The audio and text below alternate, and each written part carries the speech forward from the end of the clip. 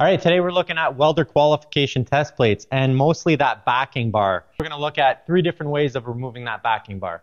So if you're starting out, or maybe you've been at it for a while, chances are you're familiar with this backing bar and processing this plate, cutting it up into strips, bending it, checking to see for defects, all that stuff. The fact is that we are one of the most tested trades out there. Unless you're somebody that got lucky and has always had your plates sent out for x-ray, then you didn't have to process them. All right, so the first method we're gonna look at is milling that backing bar off.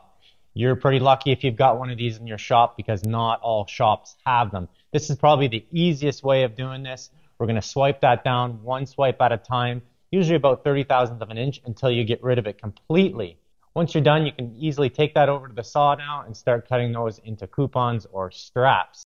Now, regardless of the method we use to remove that backing bar, be sure you make reference to that standard, whether it be AWS or CWB. All too often, I see my students fail. The inspector comes in, they do really well on the weld, and they go and they cut their straps or their coupons way too short, they grind way too thin, and they end up failing on that end. Now, the fact is that some inspectors can be more lenient than others. Some follow it by the T, follow that standard by the T. Others are a little bit more flexible depending on whether you're a student or you've been experienced for a while. However, we want to stick to that standard as close as we can to make sure that we don't get any failures. All right, option number 2 for removing that backing bar is the oxyfuel torch. So we're actually going to blow that backing bar off. We usually use that oxyfuel for cutting or for heating, but believe it or not, we're not going to be doing any cutting on that backing bar. We're actually going to blow that material away. So we're going to put a crap load of heat into that backing bar, and then we're going to start skimming that thing. So we're going to set our oxyfuel torch to about 25 pounds of oxygen and between 5 and 7 acetylene. All right, as mentioned, we're going to start by putting a whole bunch of heat into that backing bar. Heat is your friend here. We don't want to skim on this part.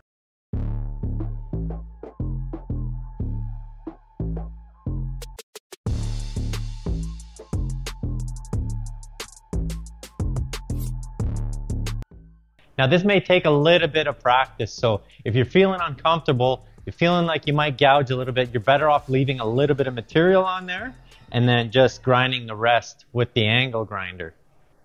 Now, once you've got that whole backing bar completed, you're going to see a whole bunch of slag that's going to be easy to remove. We can remove that with a chipping hammer, and then we finish it off with the flapper wheel. Get that nice and shiny, prep for cutting our coupons. Once you got that backing bar off, you've got the torch out already. Chances are you're probably going to use it to cut your coupons, your 1.5 inch or whatever it is, your standard. But the main thing is that we follow that standard.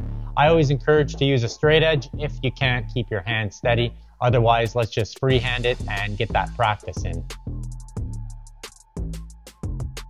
Now, once you've got your coupons all cut, we want to clean them up one last time. We want to clear off any slag, get rid of those sharp edges or anything like that. We want to clean the cap, clean the back side of it, whatever we got to do. We don't want to give that inspector any reason to poke around any further. Now, presentation is so important here. And always keep in mind, we want to follow that standard. We want to stick to that criteria. All right, option number 3 is a little bit less appealing, but if we don't have the saw, if we don't have a mill, we don't have a torch, we can definitely process this coupon for destructive testing. Now, we're going to get that angle grinder out. We're going to get the zip cut. We're going to get your hard disc, your flapper. We're going to get it all out. And make sure you got that respirator because you're going to create a whole bunch of dust. Now, once we got that plate all cut up, we want to discard those ends, and we just want to keep those 3 coupons. And the first thing I like to do is just to get it into the saw. If you don't have a saw, again, we're using that angle grinder. Get that cutoff wheel, get that zip cut, and start cutting your coupons out. In this case here, these are 1.5 inch coupons. And I like to isolate them so that they're 1 by 1. And then I'm going to draw my lines on that backing bar. So there's an area on that backing bar that's fused with weld metal. We understand that. So what we want to do is we want to cut off that excess on the outside, and we can do that 1 by 1 on each of them. Now, once those outside pieces are removed, we're going to hit it hard with that angle grinder. This is where you're going to create some dust, so get that respirator on. And then we're exactly where we left off, whether we're oxyfueling it or we're using the mill.